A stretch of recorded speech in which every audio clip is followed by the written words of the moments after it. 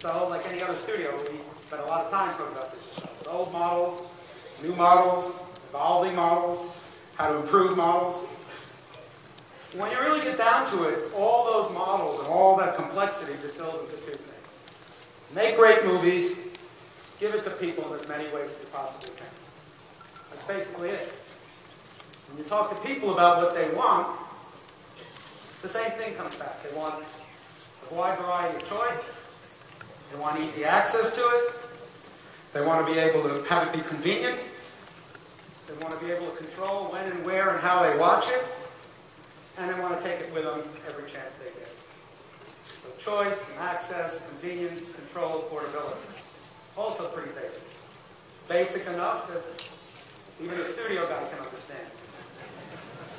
So, but we don't do things that way. We have to think them through, right? So we go to our in-house technology department, our guru, our futurist, our technologist, give them all the ramifications, and this is how it affects this and that and this, and give them all the data.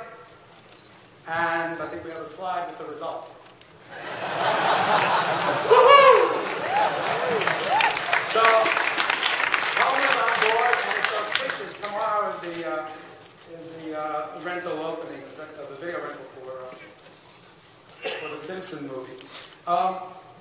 Actually, the real backstory is that when Steve came to us with this idea, it was a no-brainer. It's just the most exciting, coolest thing we've ever heard. And certainly we still feel that way. VOD, video rentals, are not a new thing. They're certainly available in other ways. They'll continue to be. People may make those choices. But there was music, and then there was the iPod. There was a phone, and then there was the iPhone. So, Apple does things in a very intuitive, insightful, innovative, like a couple of I words left, but you get the idea, and you're all here, so you understand. So I think this will be a transformative version of the rental model, and we're incredibly excited about it. Going back to that idea of giving people choices and options and ways of enjoying movies, that's kind of what we do. There's another idea that we've talked to Steve about, and we've been working on for a while, which is DVD. And DVDs will be with us for a while, especially now that the next generation format, the Blu-ray looks like. But right? Yeah, that's what I thought too.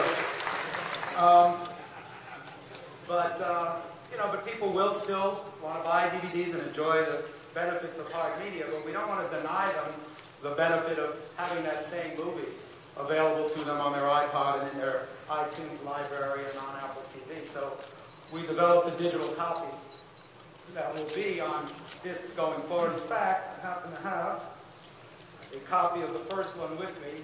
Again, auspiciously, today, coincidentally, it actually was. We actually planned this date a long time ago. It was the DVD premiere of the Family Guy Blue Harvest video, which is Seth MacFarlane's hysterical take on his favorite movie, Star Wars, which George Lucas fortunately had a sense of humor about, and I think you'll really enjoy it. But this contains a digital copy which you can instantly and easily move to your iTunes and to your iPod and to all of the cool players.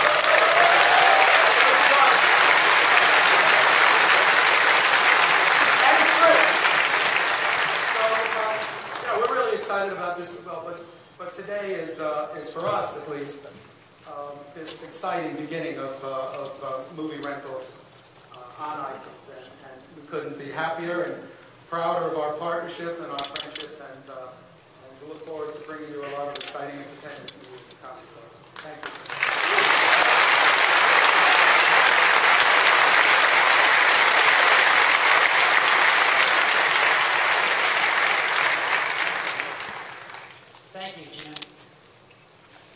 Well, iTunes movie rentals. That's the third thing we want to talk about today. Very exciting.